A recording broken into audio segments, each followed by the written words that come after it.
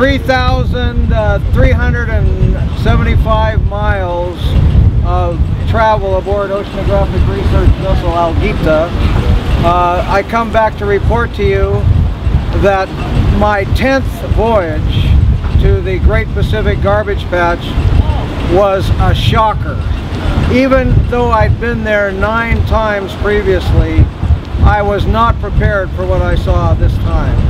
The increase in the amount of debris, the area closer to the coast of California than ever before, having as much debris and trash and plastic waste in it as the center of the garbage patch did in 2008, was mind-blowing.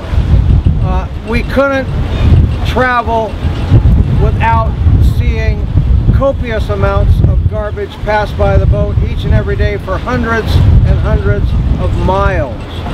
This was unheard of, to have this kind of concentration of debris. The speculation is that the tsunami contributed to it, but we did find a lot of things from China.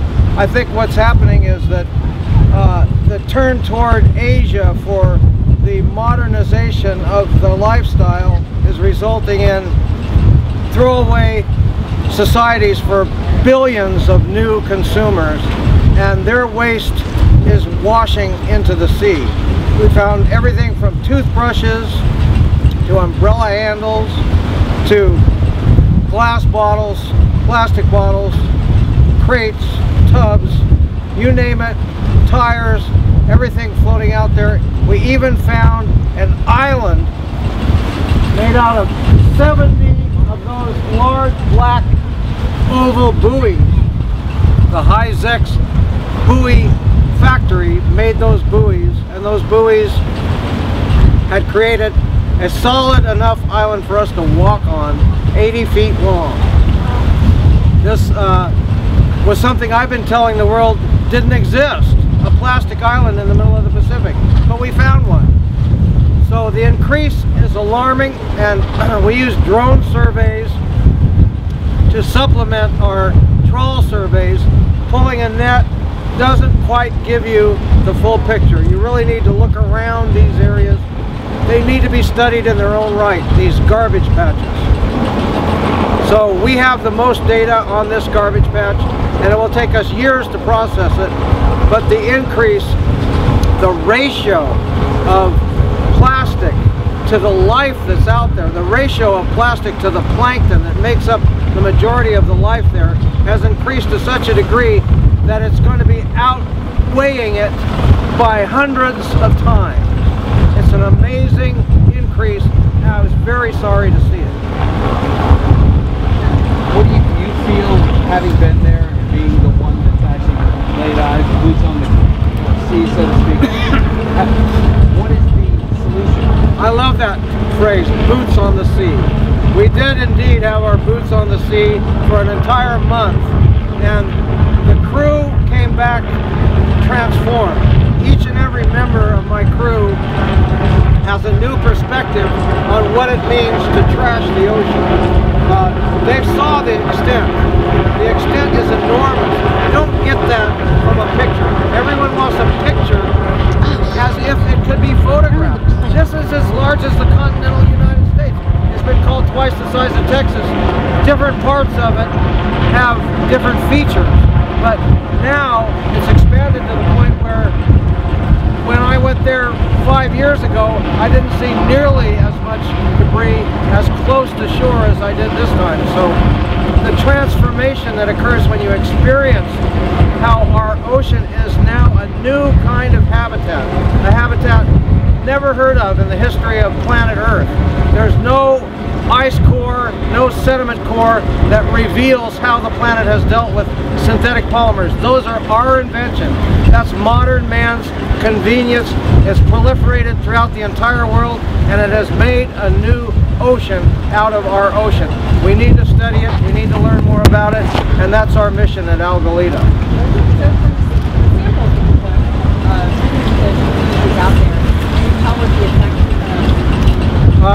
Preliminary results from our endocrine disrupting analysis specialist at Cal State University Long Beach from the Hermes lab is that there are changes, pathological changes to the livers of the fish that live in this kind of habitat, discolored, enlarged livers.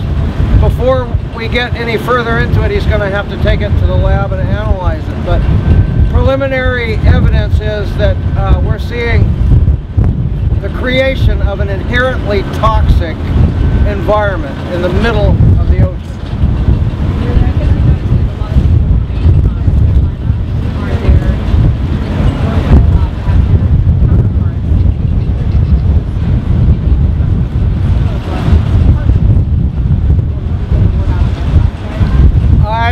Looked for a publisher for my book, Plastic Ocean in China, without success.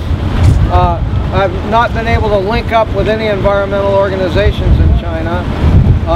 We do have some traction in Korea. There are some Korean environmentalists. We have some traction in Japan.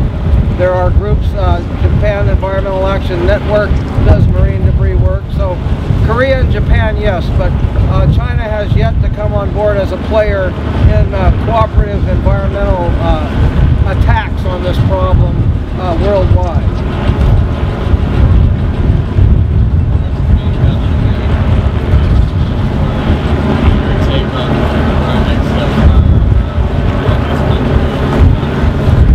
Well, it's been said that as California goes, so goes the nation, and as our nation goes, so goes the world. And as California is going now, there's a bag bill at the state level to restrict these polluting thin bags that we find so many of. Even out in the middle of the gyre, we found thin plastic trash bags out there.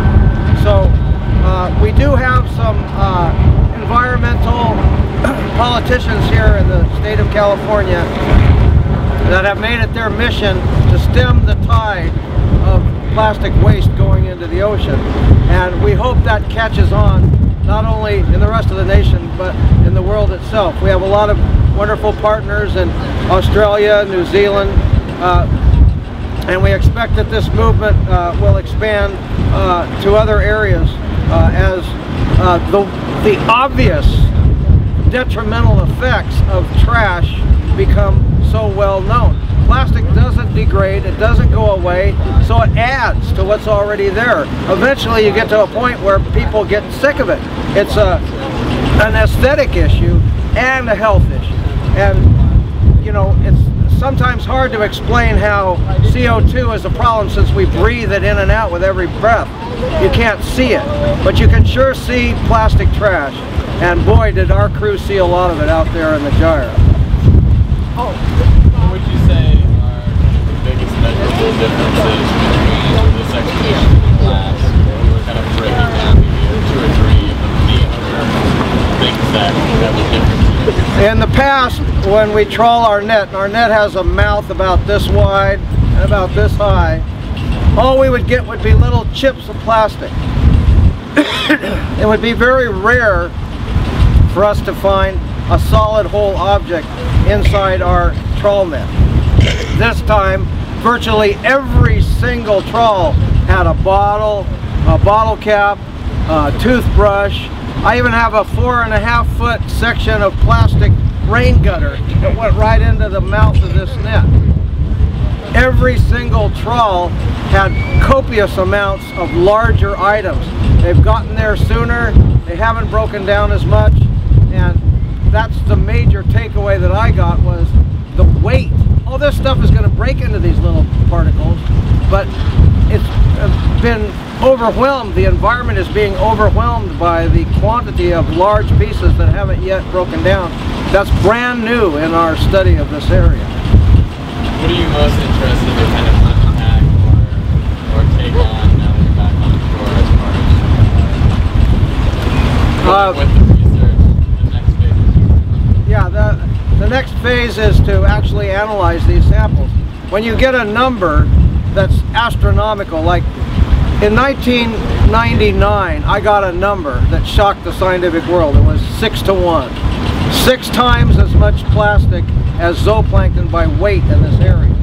Now, if 6 times as much plastic as zooplankton was enough to shock the world, what's it going to be if I come up with 1,000 times as much plastic as zooplankton in this area? We also towed nets down at 10 meters. A lot of people think maybe the plastic's getting mixed in down to 10 meters deep. We need to find out what's mixing in with the plankton down at 10 meters as well. There's years of work analyzing these samples to get these numbers. I can't predict what they'll be, but I can tell you beyond the shadow of a doubt, they're much, much, much bigger than ever before. Much more plastic than life out in the deep ocean. Charlie, if I could interrupt you for one more, one of your big time supporters. Oh, hi Bonnie. Hi Charlie. Assemblywoman Bonnie Lowenthal. Welcome home. Oh, thank you. Thanks for coming. Yes. All right. Wow. Aloha. You know, we got a kiss. And I just want to give you a certificate from the state of California. Oh my goodness. For all that you've done. You don't do it for certificates or letters. You do it because you believe, like we all do, that the ocean's That's right. You've been a pioneer in that protection. I know you're going to continue, and we're behind you. Thank you. 1,000%. So it's good to see you. Great to have you on our team. Yeah, thank you, Bonnie. Thank you very much. Bonnie Lowenthal, everyone.